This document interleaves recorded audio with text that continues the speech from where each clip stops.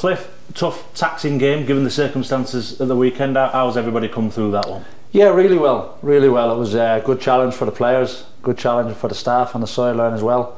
But the players, but the second plan of action in, once we were dealt the cards we were dealt, so to speak, by the referee, and then we quickly moved on and still felt we had enough to win the game.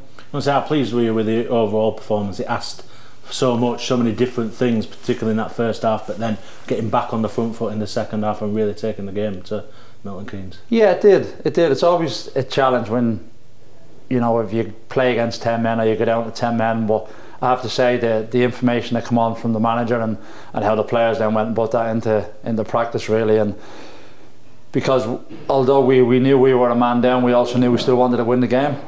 So it was important to manage key moments in the game, and I thought the players that were on the pitch and then the players that come on as well, you know, the whole group was excellent. Did everybody come through it okay? Yeah, everybody's fine, yeah, so pleased with that as well.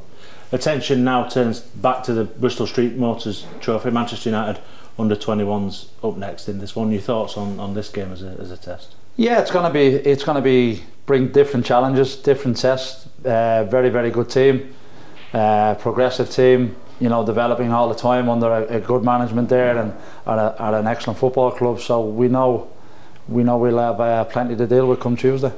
How easy or difficult is it to prepare for a game like this? You know, it's not easy or difficult. Like I said, the games bring different challenges for various reasons.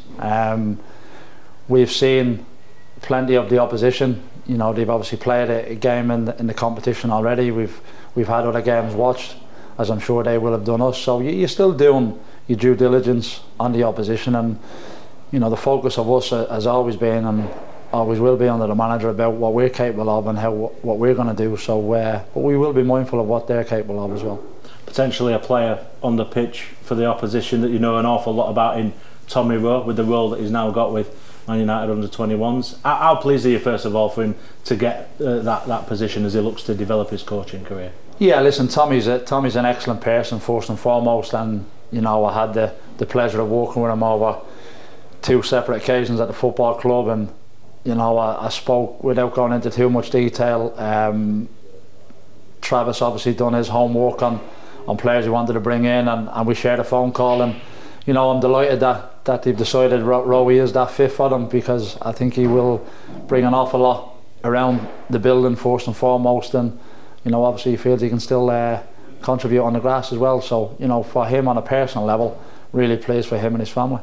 He'll certainly set a good standard out on the pitch with the ability he brings and the commitment that he's got in the game.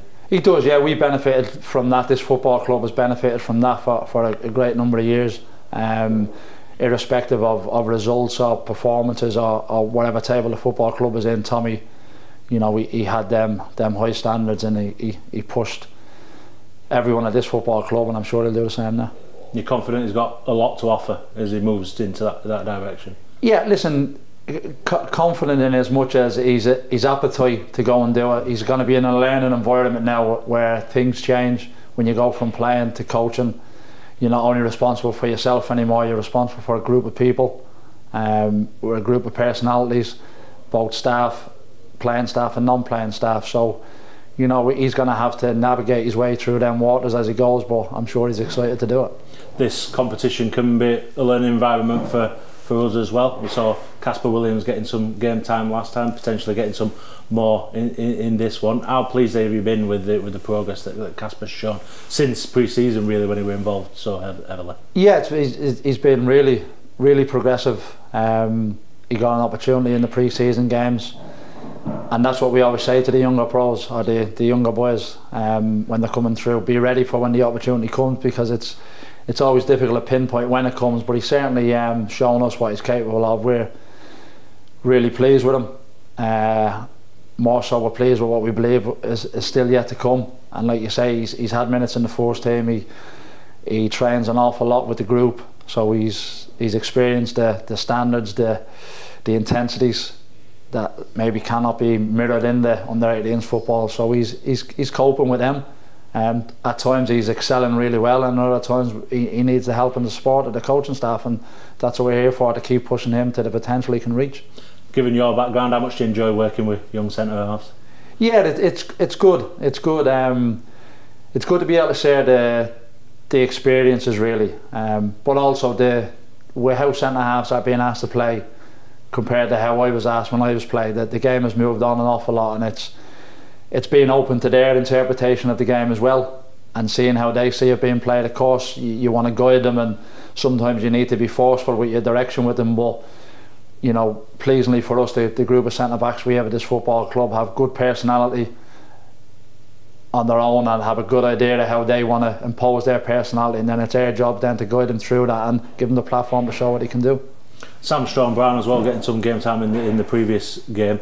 How pleased have you been with him? He's had that taste of first team football last season, took a little bit step back if that's how you want to term it, into the 18s, but he's been absolutely flying at the start of this season at that level. Yeah, at the under 18 level Sam's been doing really well, and in terms of a step back, it's, you know, it was well noted last year that in terms of numbers that we had available, we didn't always have high numbers of players available, and Sam got an opportunity and we were really pleased with him, and he came in and really showed everyone at the football club what a lot of the academy staff believed he would be capable of, and us as a first team then see it as well. So in terms of his game time, we don't have an under 21s team, so his game time is either first team or under 18s football at the moment, and he's shown no hang up or hangover, whichever group he's training with, whichever team he's playing with. He's got a good number of goals under his belt already, so he's adding that to his game as well. So, you know, it's up to us as coaches to keep finding the challenges for these young players, whether it's within 18s football, training with the first team, or getting minutes with the first team. Do you look for that kind of reaction, see how they cope with, you know, going back to the 18s group and that being the focus, certainly in terms of the game time and what they can deliver when they're out on the pitch? Yeah, listen, we don't set it up deliberately to go and look for it, but it is, we do observe to see how they do react, because it is important that emotionally they can control their emotions. And again, we don't expect them to get it right all the time. You know, there's going to be times where emotionally they get overexcited, or they get upset, or they get frustrated with all the players across the group. So you almost have to let them feel that emotion as well, and then we guide them in. But in terms of Sam's emotions across the two groups has been really good. The level of discipline and attitude towards his job, whatever he's being asked to do in that midfield role, has been excellent. A real opportunity with this game to kind of cement your place in the knockout stages. That's obviously you want to win every game, but a driving factor, it gives you that breathing space come that final group game in a couple of weeks' time. Yeah, listen, you know, the game is tomorrow. That's the game we're focusing on, to perform and win. What happens beyond that is we won't look too far. So no, you're right. We do want to progress in the competition, and you know the aim is to go and win the game. But we've got a very strong outfit under Travis that's aiming to win the game from their point of view. So you know, we're no illusions as to how difficult a game can be, but also we're excited and looking forward to it.